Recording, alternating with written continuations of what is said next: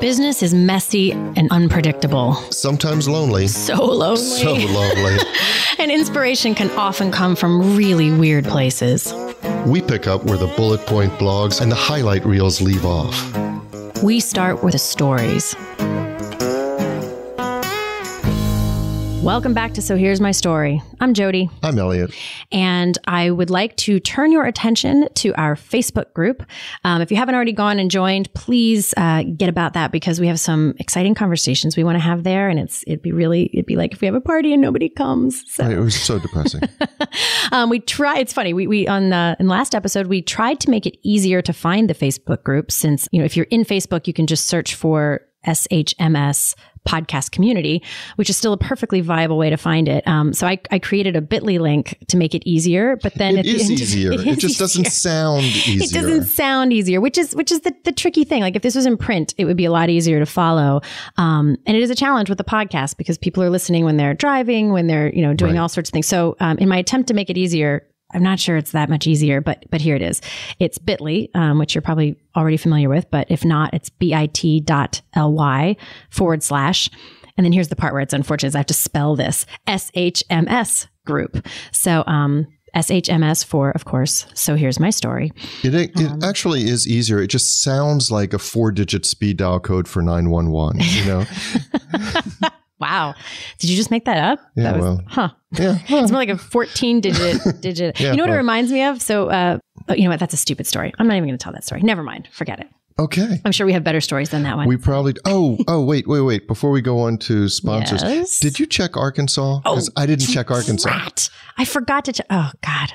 Would it be rude if I just peeked on my phone? Okay. No. Okay. No. So let's just say this. In case you haven't heard, we are a little tweaked about the fact that while we're in more than 50 countries, we are not quite in all 50 states because of one holdout state, Arkansas.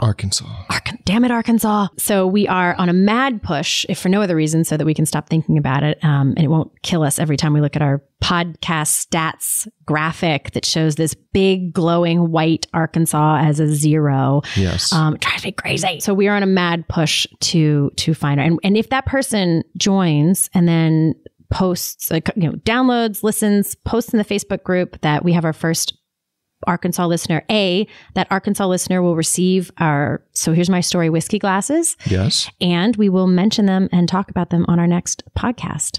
And not to mention receive our everlasting gratitude. Well, yeah, that's the best of all of them. And actually, and I would like to extend that. If you are the person who connects us with our first Arkansas listener, you too will be mentioned and receive glasses. We are all about connection. As long as we know about you, but you have to either email us or connect on the Facebook group or whatever. So take credit.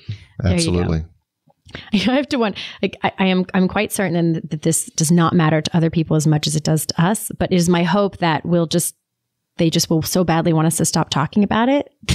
They will make it happen. That literally describes how I spent my childhood as a younger brother, getting my way because I was hoping my sister would literally pray that I would stop talking about something and let me have my way. So. Oh, interesting. I was an oldest sibling, so yeah, we should do a whole episode on there's a lot to dive into there. Yeah, my husband and I are both oldest siblings. And speaking of childhood, by the way, this is a flash to what I think is going to be another episode.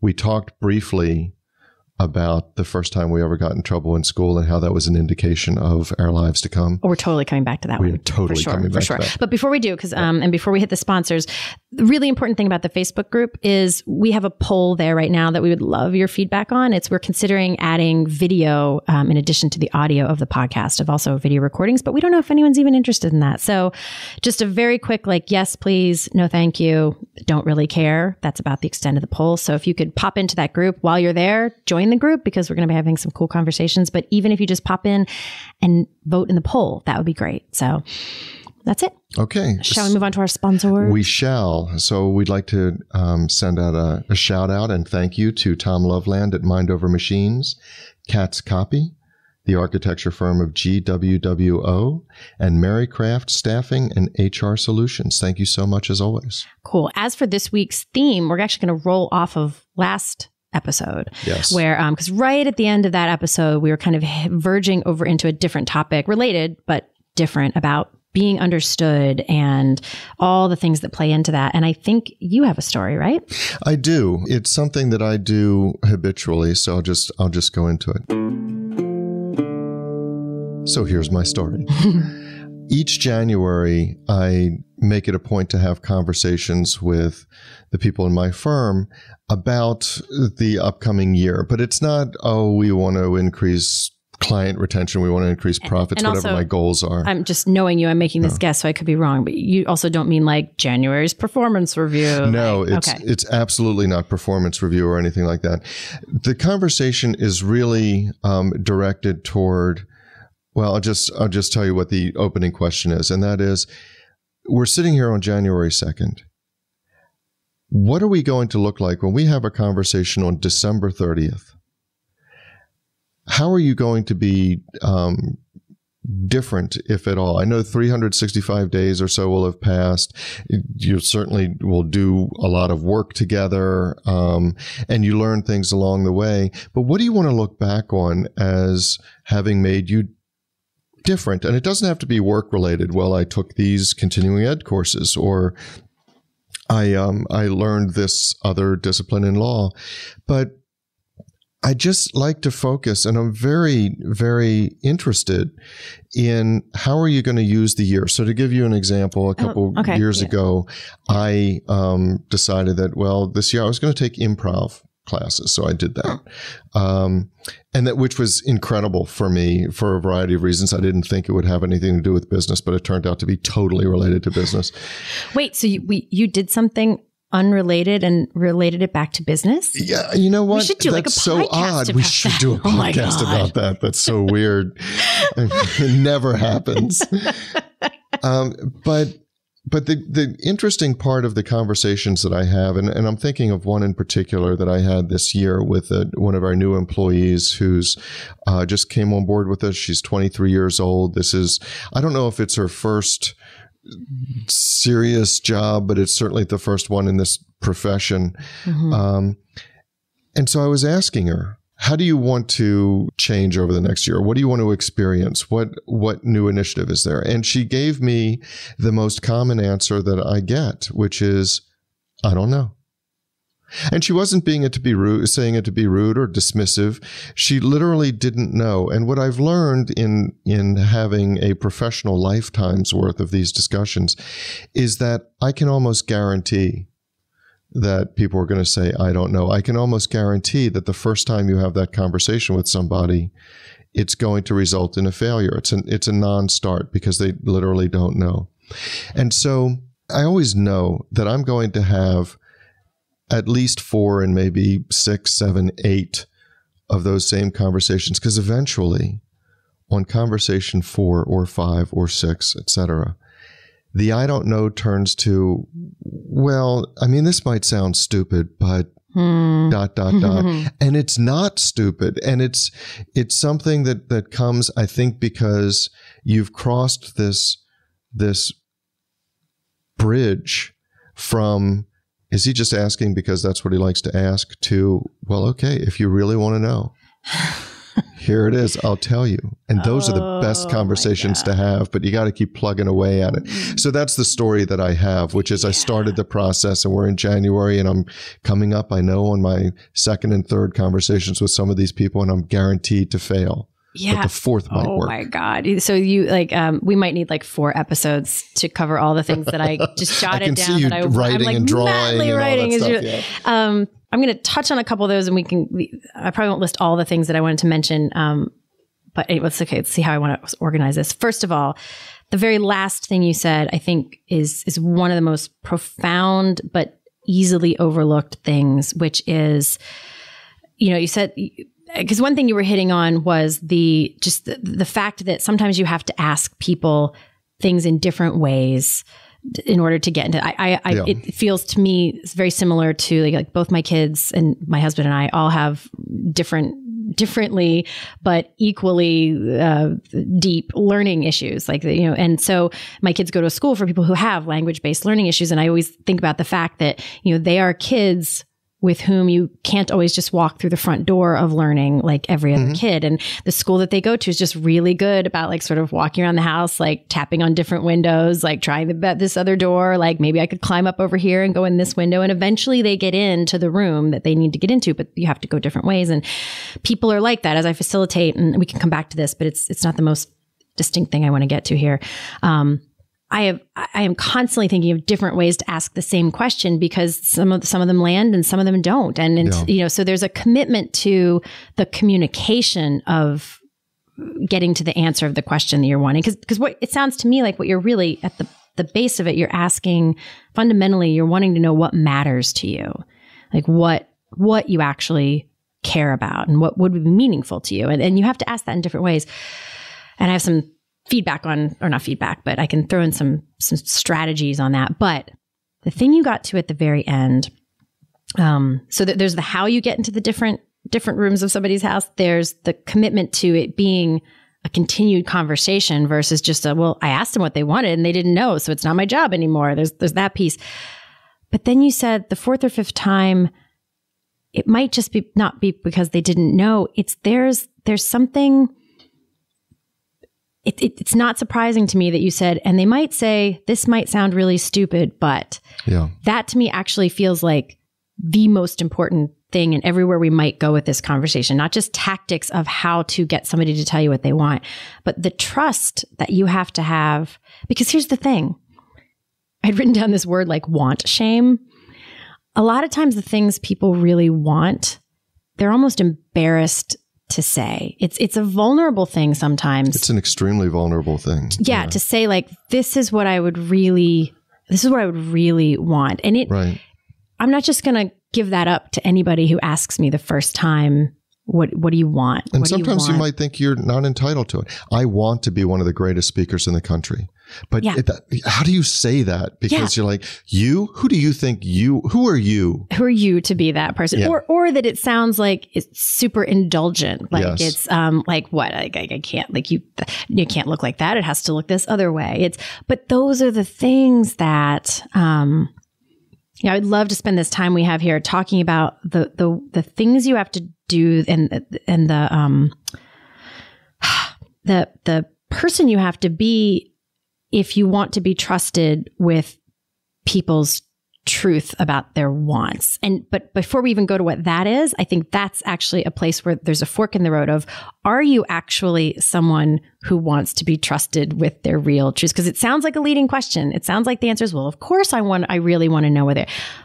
But I think it's worth asking, because I'm not sure that that's always the case. Well, and it's not always the case. You're right. It's not always the case that you should want to. So if you know that an answer that you're going to get is likely to be something that not only can't you help with, but you don't want to help with. Yeah. You don't want to facilitate this because they're, even taking it down to business, they're in this slot. Mm-hmm. And what you really don't want is for them to say, you know what I really want is to be executive vice president in charge of X. And you know what? You don't want them to be executive vice president in charge of X. You don't want them to be on that path. You want them to stay in this slot. Right. Then don't ask the question. Well, yes, exactly. Because I think that I think a real litmus test for it is if you're asking them what they want and you have an answer that you're hoping that they will say or that you won't be satisfied. Like if you cannot find it to be genuinely curious, then maybe don't ask. Because there's something, it's really interesting. There's a company called Blessing White that I may or may not have mentioned on, I think, in other episodes, that has this engagement model. It's an X. It's a big X. And one of the sides of the X, or the whatever, not side, but whatever, one part of the X is company contribution. And the other side is personal satisfaction. And the engagement model is that when somebody is both contributing, like maximum contribution to the company and maximum personal satisfaction, which includes both like inside and outside. Part of personal satisfaction might be, I have flexibility to pick up my kid if I need to. Like it's not just specific. It doesn't mean you're responsible for their entire life's personal satisfaction. Nor should you aspire to be. Right. But that crossover is part of what it sounds like you are even without knowing that model exists, like that's what you're looking for. Like, what do you want in the world? Like how can we contribute here? Like what's important to you? What do you care about? Yeah. And they have this really easy, like 3-question thing. We will definitely post a link to it. It's just how to be talking to people both about their company contribution as well as their personal satisfaction, and then also how those two come together as 3 different kinds of conversations you can be having with your people to have those, and that there should be a distinct company contribution, a distinct personal satisfaction, and then a distinct, like the two together, and it lays it out really nicely. So we'll stick that in there. But that's one of the things that's important, because I'm betting in having the conversation and the desire to actually get to an answer, I'm betting that more often than not, there is something in their answer that can be, that I can use as a way to enrich their experience with my firm. Mm-hmm. And if I enrich their experience with my firm, then I dramatically increase their desire to stay and contribute. That's my whole Absolutely. Rationale for it. Yep. But I believe that I can. And I believe that in those conversations, the real ones, I can say, oh, you really like doing this stuff. Well, you know what? There's a little bit of this in this activity, but I didn't know that you would even be interested. Yep. But it is part, I kind of talked about improv a little bit. It is part of the improv rule of yes and. Absolutely. If you get their response, part of the obligation that you've created for yourself in continuing to pursue that response is yes and.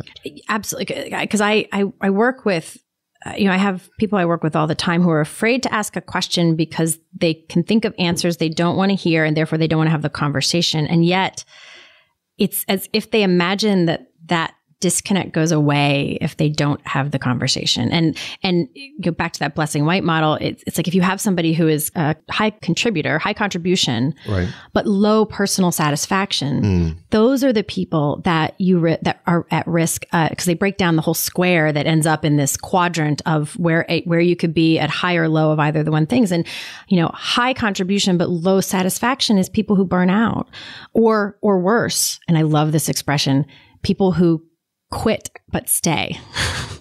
Yes. And either way, they leave a great space by not being fully there. Yeah. And then they slide down to low contribution and low satisfaction. Those are the people who, probably shouldn't be there. Whereas you could have, it's so interesting, you could have somebody who's high satisfaction and low contribution, but that might just be because they're new, so it really sort of plays out the whole interesting kind of finding where people are and how you move them there.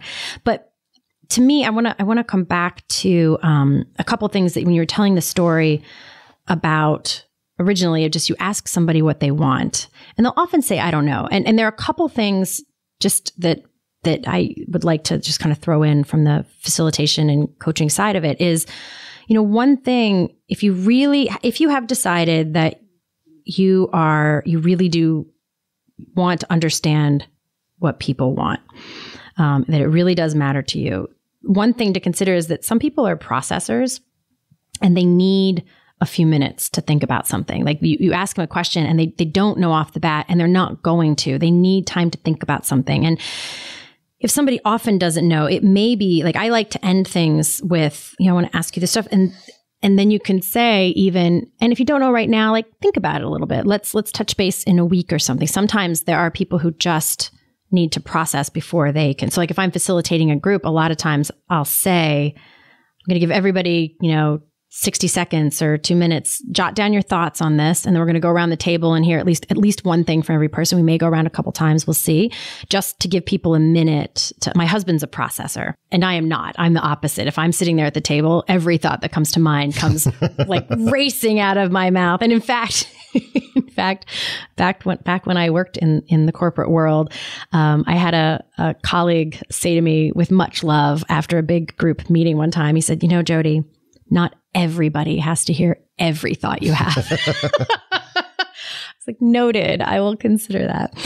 Is that when you decided to become a podcaster? No, long before. See, okay. but perfect example though. Like I do well in places where I can share my thoughts. Like I'm a terrible interrupter, but that works fine with us. Yep. In other environments, it would be a disaster and I would be getting talked to all the time. I mean, every single report card I ever had as a child said, great kid, works hard, talks too much. Well, you know what? Now I can talk all I want, damn it. Correct. Yes, you can. So there's that. But there is also this really important thing about how you ask the question, which I think could be a fun part of this. Like if you say what matters to you, it's a little bit like if somebody says, like if you ask me a blank slate question of any kind, like what kind of food do you want? Like where should we go for dinner? I'm like, my mind just goes blank.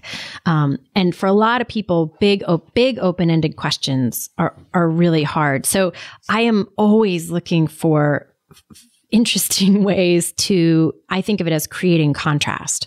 So, because the brain needs contrast to decide. So you could simply ask it the other way, which is, what do you hope is different at the end of the year? Or what do you hope is not happening? Like sometimes people can't tell you what they want, but the way their brain works, they can tell you a lot in great detail what they don't want. No, and there are a couple of things on that. So one of them is, in terms of the way to ask the question, what I struggle with is that I don't want it to be loaded. So for example, if I say, what do you want to be better at? Or what do you want not to happen? People will automatically think, because I'm asking the question at work, and we have a work relationship, that they have to answer with a work skill. I want to be better at doing legal research. But that's not what I'm asking. The other part of it is that you're exactly right. What I've found is that the negative is so easy. So even if you're coming up with a mission statement for your retail store and you say, well, what do you want the mission statement to be if you're of the kind that needs a mission statement, which is another discussion, and people don't know, but you say, okay, well, why don't we take a moment to list everything you hate about retail experiences you've had? Yeah. And then people can do that so easily. Yeah. And then you say, okay, let's do the opposite of that. Yeah. No, exactly. Because you're not going to write the mission statement. And again, but this is the perfect example. You and I can say, I don't like mission statements. Right. I can't exactly put words to what I would suggest in its place, but I can exactly tell you what I don't like about them and why I don't want that. So I'm not against a sentence or two that actually gives you direction. Like if there could be a North Star statement, I might be okay with it, but I just don't like I don't have to tell you what I don't like about mission statements. But point being that I think the sort of like negative, people want to be positive about things, and the negative side gets a good rap, but it is far more concrete, and you have a far more sense of, I think, of what works and what doesn't. So you often can articulate that. And then from that, you have a clear picture of like, okay, so it needs to look like this maybe. And it might not be exact, but I think you start to tease out some of the, some of the things. Another way I try to do it is getting really like making the example super dramatic. It's like, oh, okay. Like, I mean, take something as simple as a pricing conversation. Like, well, okay, well, what price does it start to feel like you'd be resentful if you charge that for that? Oh, well, if it was anything less than, I'd be pissed. I'd be cranky about delivering it. Okay. What price actually starts to feel like you'd be embarrassed that somebody was paying you that much, or you'd feel such a weight to deliver something amazing that you'd probably do a terrible job. Well, that's here. Okay. Well, somewhere between those two things, right. Like you go to the sort of the extremes of something and you can find out. The reason I get excited about this, because it may not have, I don't think we've really touched on this, but, it's this concept, and I've been playing around with this in my head a lot lately, but this concept of being understood is, it's just a word, and it's a word that I don't even think comes with a lot of weight a lot of times. Like, yes, I understand, I do this. But I've been thinking a lot lately about how until someone feels understood, and to be very clear, I do not mean agreed with, just I understand where you're coming from. I get that perspective you would have from that perspective. Until someone feels understood, I have this theory that they cannot hear you. If you're trying to convince them of something or something, until they don't have these like sort of like defenses sparking that like, oh, you don't get me. You don't understand what I'm trying to say. Until that calms down, you can't really get to the marrow of any problem or opportunity. It's interesting because I had a conversation like this when I was a kid. My mom and I used to watch Star Trek, the original. And we used to talk about this because every once in a while, the Enterprise crew would run into a race of people that was telepathic. And so we started talking about the nature of telepathy, because the way it was portrayed was, of course, whatever I'm thinking, the words that I've formulated are going to come into your brain without my having used my vocal cords to express it. And I remember my mother saying, that's not telepathy. That's closer to ventriloquism. She said telepathy is not if the words are just imprinted in your brain. Telepathy means that whatever you meant is understood and absorbed by the person on the other side. Yeah. There's a difference between telepathy and just hearing. Yeah. Oh my God. I love that. I love that. It's so true, because you can feel it.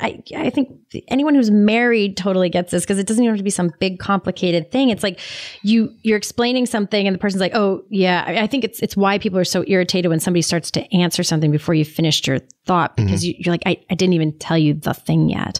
And it certainly happens with my kids and with my work situations and whatnot. But there's just this thing about, and why I love that you do this, because it seems to me like what you are trying to do is understand the people. Like you start these conversations because you want to understand them. You want to understand what lights them up. You want to understand what shuts them down. You want to understand. I want to understand the filter through which they'd view their experience as positive, negative, the same, mundane, because that's the wellspring of satisfaction. Yes. And it's one of those things I've often wished, it'd be great if you could hit print on somebody and they, out would come this little report that says, if you have an issue with me, I prefer you just tell me directly and don't beat around the bush, or if you have an issue with me, I prefer you give it to me in writing so that I can think about it and process it before we have to talk about it. It'd be great if there was the care and feeding of Jody Hume.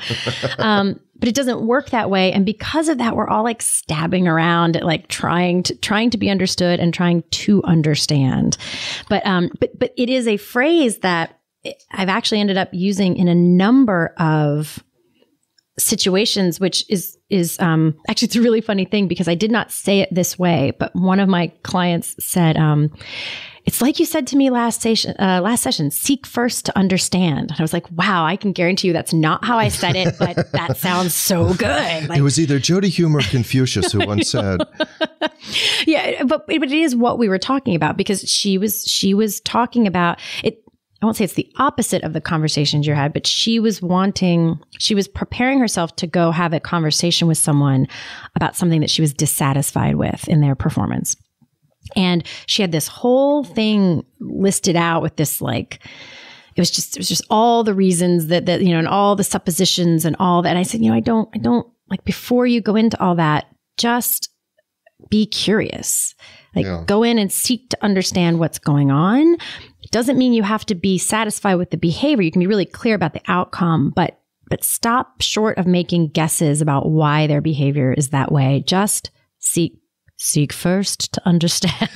and I'll tell you, as we have to wrap up, this is actually, in concrete terms, this is one of the most successful techniques I've learned in negotiating a contract.